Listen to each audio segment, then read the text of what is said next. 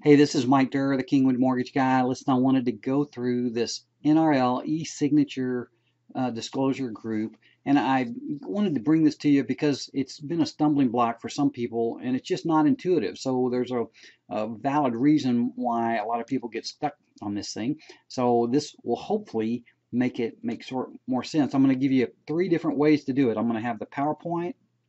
I'm going to have the PDF document, and then I'm going to have this video. So you get to choose how you do it.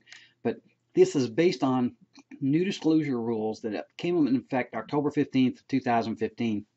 And I'll tell you, the real estate industry was thrown on their head. I mean, it's been a huge change. It's changed for realtors. It's changed for the title company, and the purpose for the change was good. The actual implementation has been pretty much a disaster. But this is where we are right now.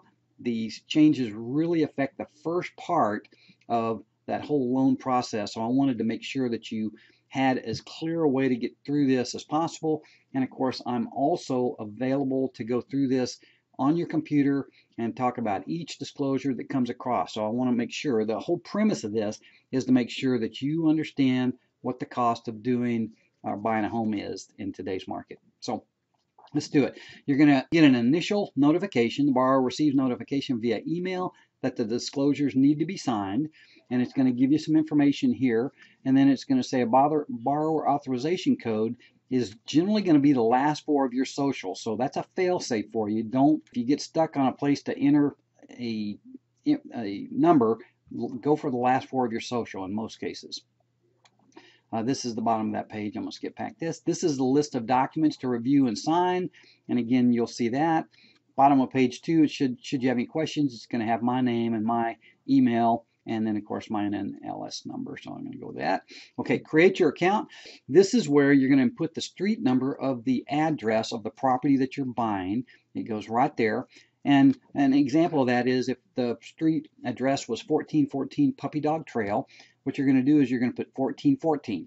Okay, that's all that goes in there. The Puppy Dog Trail actually should be listed out here. So some people got stumbled on that. An alert sent to your email accounts. The email is going to come from elliemay@efolder.com. Now I'm going to encourage you, if you don't see it, it comes pretty fast, and if you don't see it, check your spam folder. Sometimes those things go to the spam. You're going to activate your account, and again, when you click here, you're going to click once to activate it. Enter the password you choose. I always encourage you to make a simple password that it's going to be easy to remember. Sometimes I tell people just use your first name and the last 4 of your social. Then you put that in there and then activate your account. Secure website. Now this is critical because this is a stumbling block. You cannot access this website from a smartphone or a tablet, only from a computer, and only using Internet Explorer. That's not the normal browser. A lot of people will use Chrome or they'll use Firefox, but Internet Explorer is what is designated for Ellie Mae. So anyway, go figure. Just one of those quirky things. Now on this one, on the links that you're going to come here, the natural tendency is to double click. It's a one clicker. All right, you just click once and then it's going to give you some options. So that's important. There are 3 tasks once you get to this point, and it's view, sign, and then print. So you're going to view here, give you the documents a chance to look at them. Here, you're going to go, actually, I want you to e-sign. That's where you sign. And then the last and third thing, a lot of people skip past this because the signing process is a little tedious, is to print the final group of documents. These are the ones that have to be e-signed. Now, on this e-sign, let me go back here, is if you go backwards, you'll have to start all over. So I encourage you, when you're going through the e-sign, the cancel button and the next button are way too close to each other.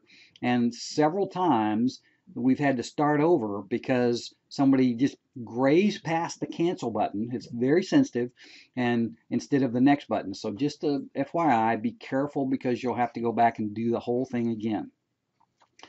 Need docs printed, signed, and dated and returned to me. So that gives you the option here. There also is an upload button, and I haven't used that yet, but I think that you could probably upload different documents there.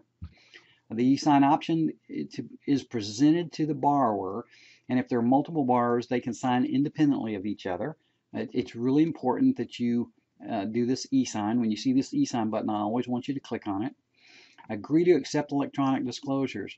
You're asked if it's okay to receive electronic disclosures, and I encourage you in a very aggressive way to do that, because doing it the alternative way is going to extend the amount of time it takes us to actually get the documents to you and to get them back. And we don't want to do that. We don't want to extend the closing because we didn't accept electronic disclosures.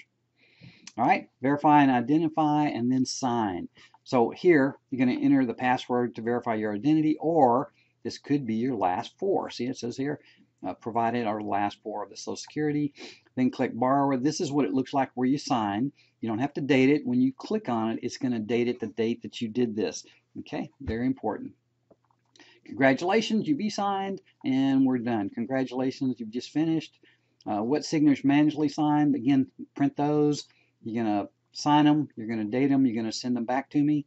Very important. That really allows us to start initiating the loan process. And then you're done with the initial disclosure. So congratulations, you're through. Hopefully this is helpful. If it's not, feel free to call me and I'll go through this in person with you. Talk to you soon. Bye-bye.